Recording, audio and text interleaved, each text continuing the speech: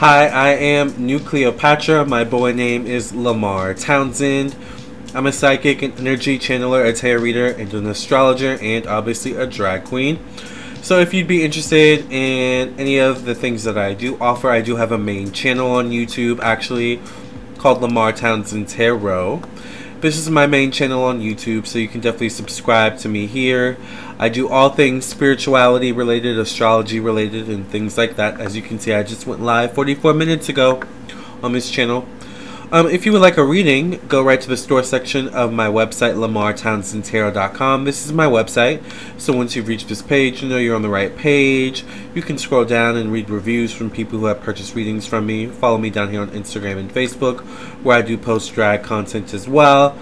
And if you would like a reading, just go right to the store section. I do birth chart readings, mediumship readings, past life readings, phone readings, email readings, video recorded readings. I do classes where I teach you tarot, astrology, spiritual development. I do candles and so much more. So if you'd be interested in any of these things, then definitely check out my website, LamarrTownsendTarot.com. Thank you so much for your support, and I appreciate you all. So here we are on episode 7, and I have to say that I'm shook. I'm getting shooker and shooker because we are getting closer and closer to the end of season 3, and I'm like, I just can't believe it feels like it went by so fast. So we start episode 7 off. Let's get right into it. We start episode 7 off getting a recap of last week. Once again, last week, Fiercalicious won the Maxi Challenge last week. And Irma Gerd sent Bombae home. Very shocking, alright? So we start the episode out. Alright. Kind of getting a little bit of, once again, a recap of last week. Once again, here the girls are with their outfits from last week. So this is them just ending the episode from last week. Irma has sent Bombae home. As you can see, Bombae's not there. So it's just the remaining girls there. Couple notes. Irma is very proud of herself for sending Bombae home, and she should be, you know, because, you know, I personally saw Bombae being in the top 4. So Irma, in my, you know, opinion, proved herself as being a formidable opponent once she sent Bombae home. However, the interesting thing is that the girls end up cracking on Irma's lip sync skills. Now, if you watch last week's review of episode 6, I, you know, mentioned how Irma did slay the lip sync, but I did mention how, like, you know, she slayed, you know, out of sync and all, you know, like, you know, so, you know, even though she did slay Bombae in the lip sync, you know, and I do like Irma's lip sync style. The girls were like, girl, you are not a lip sync assassin, so, you know, just, you know, keep it cute, stay in your little corner. Yeah, you won that round, good for you. So I was like, ooh, Irma, you know, like, you know, because she was kind of asking the girls, well, how do you think I did? And the girls just kind of went in on her, and, you know, they were kind of like, it was something. And I was like, dang, you know. So she maybe does need to work on the lip sync skills, but, you know, she won fair and square, so it is what it is. Gisèle congratulates Fierce on her win. And it's interesting, I love that because, you know, the week before that, Gisèle was actually the winner of the Maxi Challenge for the Snatch game, which is really big. So I was like, okay, a winner congratulating a winner. I love that. You know, very congenial. Sorry, I've had a few shots. We had a few shots on the live stream on my main YouTube channel. So I'm a little shotted up right now. Anyways, so Gisèle congratulates Fierce on her win. And Vivian is a little bitter about not having a win so far. Now, you guys know since episode 1, I have been saying that Vivian was one of my favorites, but it seems like each episode, you know, like she's kind of gotten lower and lower on my list to the point where she's not one of my favorites anymore, to be honest. So I was like, ooh, you know, I do feel like she's talented, but I don't know, like, there's something about the competition where I feel like, I don't know if she's not been in her element fully, or if she's been, like, too much in her head. But I feel like there's something about Vivian that I haven't quite seen yet that I really want to see. And, you know, we'll have to get into that a little bit later. But at the beginning of the episode, she's, like, upset and a little bit bitter about not having a win so far, you know, because all the other girls except for her and Irma have a win. The girls are over Fierce in her arrogance. All right, as usual, Fierce. Since she won the Maxi Challenge, she thinks she's queen of the queen of the damned or something like that, and everyone has to beckon to her call. Although I do wonder, I feel like a little bit of it is played up for the camera, because I do watch Fierce sometimes in the live streams, and then there was something where she was on Roscoe's like maybe last week. She is how she is on camera, to be honest, but there's something about, like, I do feel like there's a little bit of playing up for the camera, and on Drag Race, sometimes the producers come in and, say, hey, can you drum this up a little bit, or can you, act a little bit more lively, so I don't know if they're pulling strings. Anyway, so the girls are over Fierce in her arrogance anyway. Alright, so I have to say, though, that Brooke Lynn looks absolutely amazing in her pink. She looks pretty in pink. Very Molly Ringwald, if she were blonde and a drag queen, probably, and, things of that nature. I love this look. For some reason, it does make her look a little short. Is it just me? When I know she's a tall queen, at least I think so. But other than that, I really love this look. I thought she looked beautiful, and this is the look she ended up judging the entire episode in. So I love this. So we're at a new day. Oh wait, no, sorry. Wrong picture. So we're at a new day, and here are the remaining girls. We have Kimmy Couture, going from the left to right. We have Kimmy Couture, Jada Shada Hudson in the green beanie. We have Mia's Fiercalicious, looks like wearing her glasses, trying to read somebody, probably. We have Irma Gerd with the almost like green or yellow colored hair. We have right next to her Gisèle Lullaby facing her, and then at the very end we have Vivian Vanderpuss in her cowboy boots. Okay, so it's a new day, and Fierce ends up poking fun at Irma and Vivian for not having a win, and Vivian actually gets mad and she gets upset. Can't blame her, but fuel to the fire, fuel to the fire. Let it fuel you and your fire to get a win. All right. So I was like, I don't know. I just feel like if I were in a competition, I would do a willow pill, and I wouldn't show too much emotion or show people what I was really thinking or conceptualizing or things like that. So I was like, ooh, Vivian, don't let Fierce get to you, because Fierce will get to you. All right, if you let her. So anyways, Brad ends up coming out. Brad Goreski comes out, one of the hosts of Canada's Drag Race, and Brad explains the mini challenge. So the mini challenge is that the girls have to get into actress quick drag. All right, didn't know what that was, but it's interesting. The girls' different takes on it. We'll see here in a second. Ciao. So they have to get into actress quick drag, and then they get familiar with their lines for this made-up superhero film, Super Queens. All right, she's a super queen. Da da da da da. She's a super queen. All right, and Brad will be the director. All right, of this whole superhero quick drag mini challenge situation. I was a little bit confused when Brad said he was going to be the director. I mean, I know sometimes in the American version, RuPaul and Michelle Visage will be directors too, or even the guest judge, and they don't always have or seemingly director experience. Well, maybe at this point RuPaul and Michelle, but Nicki, not just saying Nicki Minaj actually directed anything, but just saying she was in an episode. So it's I was I've never actually seen Brad direct. Now, I didn't finish season 2, so maybe he directed in that, but I was I've never actually seen him direct anything, so let's see how this turns out. Because I was this will be interesting just from Brad directing right off the bat. Anyway, so let's get into these girls in their quick drag event. Alright, first up is Kimmy. First up is Kimmy. Why is Kimmy's picture not coming up? Hold on, let me pull it up. This is why we do this live. I hope I didn't put Kimmy somewhere else. Alright, here we have Kimmy.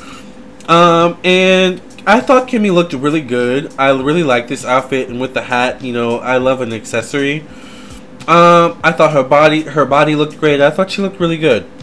I was just wondering what kind of actress is she giving? Is she auditioning? Like, cause I wouldn't audition in this kind of outfit unless I was willing to maybe be open to the casting couch, maybe, or something like that. I'm not sure, but I was just kind of like, what kind of actress is this giving? Quick drag actress is this giving? But I thought she was also really funny in her audition, so I really liked Kimmy in this mini challenge, to be honest with you. I was just confused by the look. I was like, I like the look, but the concept for the, I don't know, I just didn't get it. All right, I didn't get it for like the context. All right. So after Kimmy is Irma, and Irma was giving Bette Davis impersonator. Like, I didn't understand what this look was either. You know, quick drag, quick actress, quick drag. I was like, does she have the role already? Is this a table read? Like, I was just a little bit confused by this look from Irma. But I did like the versatility though, because I've been so used to seeing Irma in, like, you know, certain colors, you know, like, you know, green and this yellow, and, you know, so it was nice to see her kind of like a little bit like homely, maybe, I guess. But I was just confused once again by the concept. I was like, what's the context here? So anyways, I don't know. She's not the only one I didn't get. I think maybe there were only maybe one or two that actually hit the mark where I was like, okay, I could see that. So that's Irma. Vivian, alright, is next. This is another one where I was like, child, what's going on? Vivian was auditioning for Annie remake in space. Alright, like, I didn't understand this look either. Excuse me, the tequila shots, or actually vodka shots. I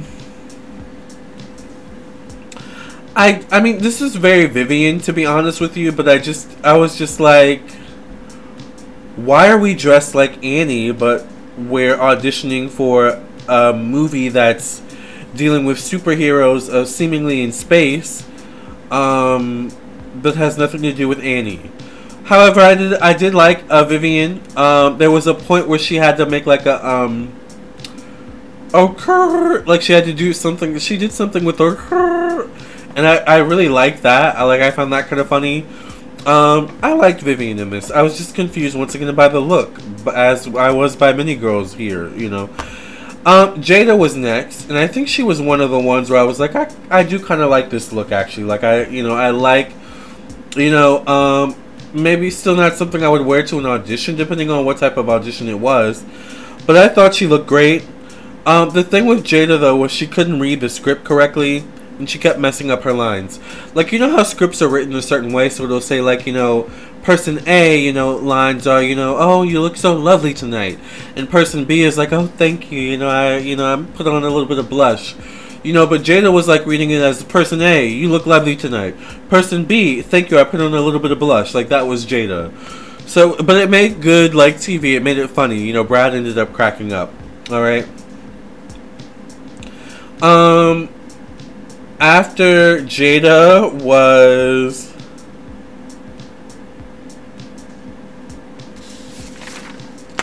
Gisèle. I do also want to bring up Fierce, though. Fierce was also pretty funny too. She looked very much like Posh Spice to me. But I could, you know, maybe see this being something I would wear to, like, you know, an audition. I don't know. I thought, in terms of, like, hitting the mark as to, like, what I would wear to an audition, though, I thought Gisèle actually hit the mark. Like, this is something I would expect an actress to wear to an audition. Not, like, dressed up as a character, because I would imagine if you're dressed up as a character already, you're probably not going to get the role. So I would imagine, out of all the girls, Gisèle, just in terms of looks alone, looks is a big part of auditioning, would probably have actually gotten the role. Alright? Now, Gisèle was Gisèle, you know, nonetheless. There wasn't really much I put there for that, although I do think she hit the look on the mark. And I did appreciate that about Gisèle, because I was like, this I could see someone, like, wearing to an actual audition. But anyways, the auditions ended up being really funny, a funny part of the episode, nonetheless. And Kimmy ended up winning the mini challenge. Alright, so I was like, okay, I agree with that, because Kimmy was hilarious during this entire mini challenge. So this was a hot mess, but you know, in the best way. So then we find out that the maxi challenge, Brad tells us, the maxi challenge for this week is a rusical. A rusical. Oh, yes. A singing challenge and an acting challenge. I feel like this is one I would really excel at, as you can see, because I like to sing and I like to act too, to be honest with you. So this would probably be one I would be really excited about. The maxi challenge for this week is the rusical. Alright, every, you know, season of Drag Race pretty much is a rusical where the girls have to show off their acting and singing skills. So this is that challenge for Canada's Drag Race Season 3. Alright, and the rusical for this season is called Squirrel's Trip, the rusical. Kind of a play off of Girls Trip, which, you know, I don't know, didn't age too well with Tiffany Haddish and everything, but anyway. So once again, this is a music challenge and acting challenge. So the girls have to show off their acting and vocal chops, okay? First they record their vocals. Then they get into choreography with Hollywood Jade, which, by the way, I loved his hair this episode. He looked fabulous. Or she, you know, they. The girls get to assign their own roles, okay? So Gisèle gets Jill, who is sisters with Irma. Irma is Jackie, alright? So Jill and Jackie.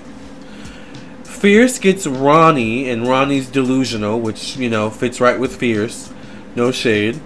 Kimmy gets Amber, which is a dancing part, and Amber's a gold digger, you know, which kind of, you know, does fit Kimmy's personality too.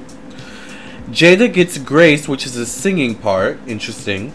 And then Vivian gets Kiki, which is choreography, you know. And those are the roles, alright? A couple notes before we get into, you know, how the girls did with the rusical. Vivian, is worried about the choreography. You know, I guess Vivian is not necessarily a dancing queen or a rhythmic queen, and she's kind of worried about the choreography for some reason. So I'm kind of worried about it too for you, Vivian. You know, that's how I was thinking of it when I was watching the episode. I was like, to be honest, Vivian, I'm kind of worried about it for you too, but I have faith in you to pull it together.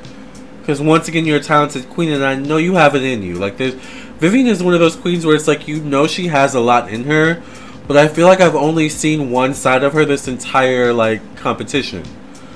So, you know, I was, like, hoping she brought, dynamic energy in this, you know, challenge, which we'll get into here in a second, alright?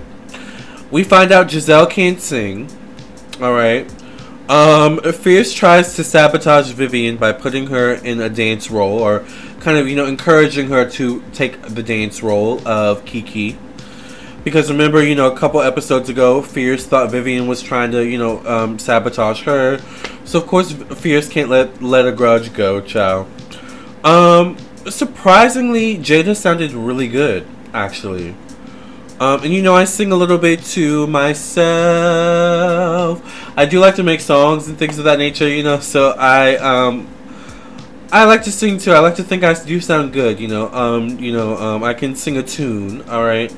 And I thought Jada sounded really good. I thought in terms of singers, I thought Jada and Irma were really good. Irma had, like, a musicality to her that was very, like, 1940s. Like, you know, I'm singing a song and it's, I don't know. And it's lovely and there's lots of inflections in my voice and this makes a noise. Like, it's like that kind of, like, you know, that's Irma kind of vibe. I hope that, like, made sense. Like, that's what Irma was giving, but it really fit Irma, so I was like, I like that. Like, I don't know, I thought Jada and Irma were really good in terms of the singing, alright? Of course, Kimmy's killing the choreography. We know Kimmy can dance the house boots down, alright? And Gisèle and Irma are struggling with their choreography together. Now, apparently Gisèle is a trained dancer, but it's Irma that was kind of struggling with the actual choreography. I mean, we saw her lip sync, so no shade, no tea. Alright, let's get into the actual rusical itself, okay? So, the Rusical. Jada messed up her words a few times, but she sounded really good. You know, they had to lip sync the whole thing, and there were a few times I noticed where Jada kind of like, and, you know, lip syncing like it's I don't know, like, you know, for me, like, I'm still trying to find myself in terms of who I am as a queen. I know that, you know, I'm really good at makeup. I know that I'm good at acting and singing. I do know how to sew. And I like to make music. I like to be on camera, you know. I feel like I would make a good host. In terms of lip syncing, and I was just talking to my mom about this the other day, like, I was telling her, like, I feel like I could lip sync for my life if I had to, but, like, me being a lip syncing queen, that's, like, that's my main thing, my main gig. I was like, I don't know. But there's a lot of times where people don't discover their talents until they, like, are in the moment, and then you realize I didn't know I had that in me, you know, kind of thing. So, I don't know, I say all that to say, like, why did I say all that? Oh, lip syncing. Lip syncing, like, is an art. I've noticed. Lip syncing, especially in terms of something like this, like a Rusical, it's not just memorizing your words, it's the inflections. It's like knowing how to animate, you know, in each moment, and ooh, ah, ooh, ooh, ooh, ah, ah, kind of thing, you know, like, but it's all, everything coming together properly, you know, like at the right timing, and, you know, things like that. And I don't know, Jada just kind of messed up her words a little bit, you know, and I noticed she, like, that happens every now and then with Jada, but she has a way of kind of pulling it together. I don't know, like, I thought she sounded great, but, it was just a little bit noticeable, alright. Fierce was good, and surprisingly had musicality, alright. She had a whole section where she kind of got to riff and kind of do her own thing. I was like, okay, Fierce. Vivian slayed. Okay, dancing and all. Alright, Vivian slayed, dancing, singing. I loved her part. Actually, out of all the girls, her part was the part that I, like, rewinded, like, the most. I rewinded Vivian's part about a good 2 or 3 times. Maybe the only other one I rewinded was Jada. I really like Jada's part too. Oh, and I like Kimmy's, but Vivian slayed. Vivian was my favorite, alright? And I was actually kind of surprised a little bit because she was so nervous. She was, like, so nervous about her part, you know, but that's how Drag Race does it. They make you worry that, you know, something's going to happen, and it turns out to be the exact opposite situation. I thought Kimmy was funny. Kimmy hit all her marks, and of course her dancing slayed, to be honest with you. Irma was good, but I hated her breastplate, like, showing. Like, you know how some of the girls sometimes wear breastplate? I don't have to, you know, because I have natural, well, you can't see them, but I have natural, you know, a little something to work with. You know how sometimes the girls do wear breastplates, though, and you can, like, see where, like, the breastplate ends and where it starts if they don't wear a necklace, and she wasn't wearing a necklace. So I hated that, you know, but I thought she was good. Once again, I liked her voice. And Gisèle was fine, you know, nothing extraordinary with Gisèle. You know, I thought overall the Rusical was really nice. It was really fun, very lighthearted, and once again, I love that they kind of let Jada take the lead, because Jada has a wonderful voice from what I could hear. Although there was, like, it definitely felt like there was auto-tune or something like that. But I still liked it, and it's something, once again, that I did end up listening to again, you know, throughout the next days after. So I really liked it, you know. It's definitely, you know, I thought it was a good lip sync. Definitely not one of the worst. Maybe not necessarily one of the absolute best or anything like that, but I liked it, alright? Now, let's get into the runway, alright, for the girls. For the girls, honey. So the runway category is dystopian drag, alright? And first up we have Jada Shada Hudson. Dystopian drag. Jada's look felt very costumey, to be honest with you. I like the street sign she had as like a shield. I thought that was like very dystopian. Because dystopian is like, you know, kind of like a new world, like, you know, let's look up the definition of dystopian. Let's see, actually. The definition says relating to or denoting an imagined state or society where there is great suffering or injustice. It says a person who imagines or foresees a state or society where there is great suffering or injustice. Yeah, like basically like a new world, but a world that it's like every man for themselves is how I would interpret it. Maybe kind of like The Purge. Maybe there's something with that. Anyways, yeah, I kind of felt like Jada's costume, or oh my god, Jada's outfit was a little bit costumey, but I did like the street sign as like a shield. I thought that was very creative. I like that in terms of the concept. Alright, after Jada was Miss Fiercalicious, and I love this. This was my favorite, alright, or one of my favorites, I think, at the very, I think this might have been my favorite, honestly.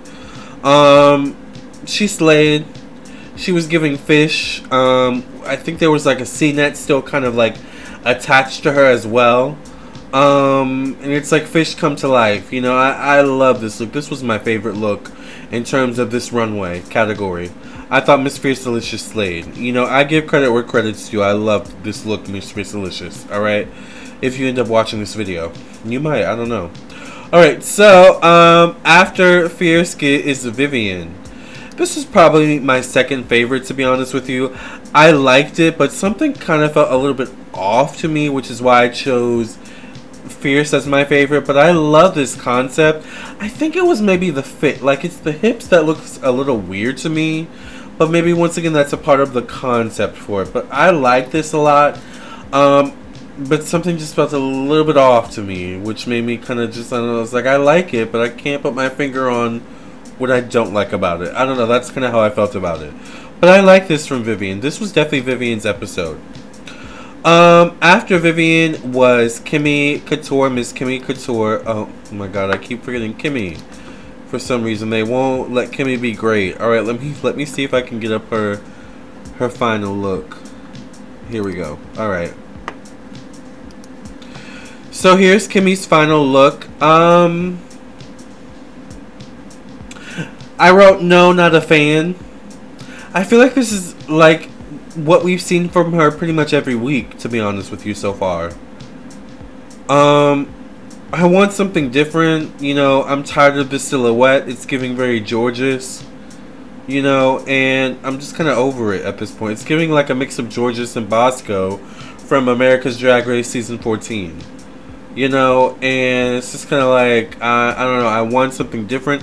Especially now that we're reaching the finale. You know, like, I don't know if you're gonna, you'll definitely be the top 4 probably, Kimmy, but I don't know if you're gonna win at this point with these, like, continuous, you know, I don't know, you could slay the lip sync and win, though, I don't know, but, like, I'm just over, I wasn't a fan of this, I was not a fan of this look from Kimmy, not bad, but just, like, I've seen this before from her, you know. After Kimmy was Irma Gerd. And Irma, I felt like had too much going on. She had this like breathe mask. She had all these wires, and I just didn't understand what was going on, to be honest. I think she said something about like she was like some sort of air filter, or like there was some sort of air filtration concept going on, but I was just like, I don't get it. It's too much going on. Not a fan. This was not one of my favorites, to be honest. Alright. After Irma was Gisèle Lullaby. Kind of similar to Kimmy. I felt like I've seen this before from Gisèle Lullaby.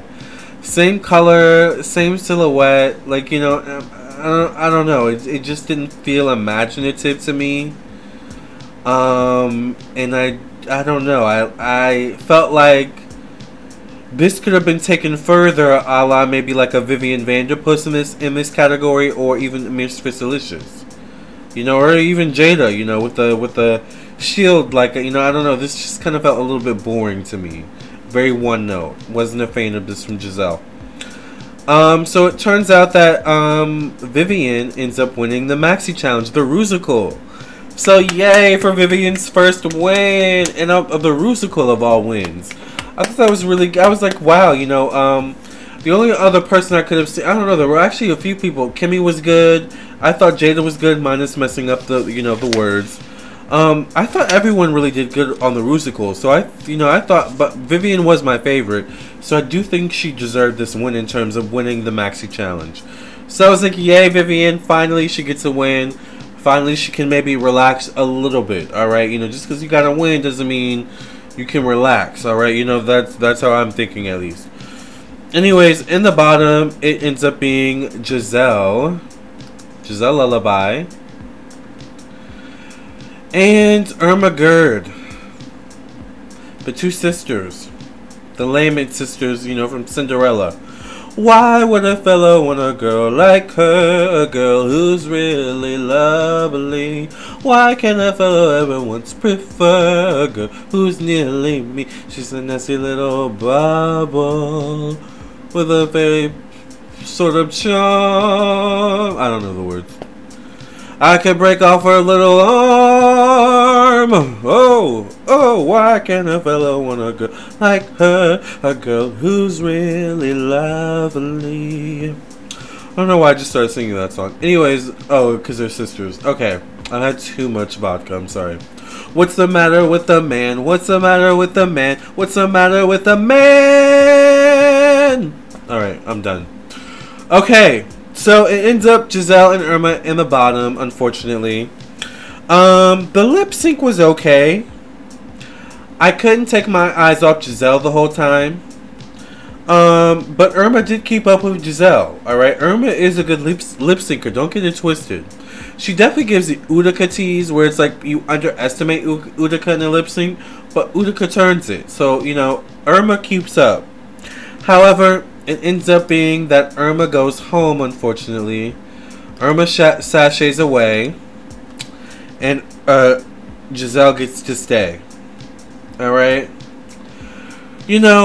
First of all, me and Irma have the same eyeshadow, it seems like, in this picture she has.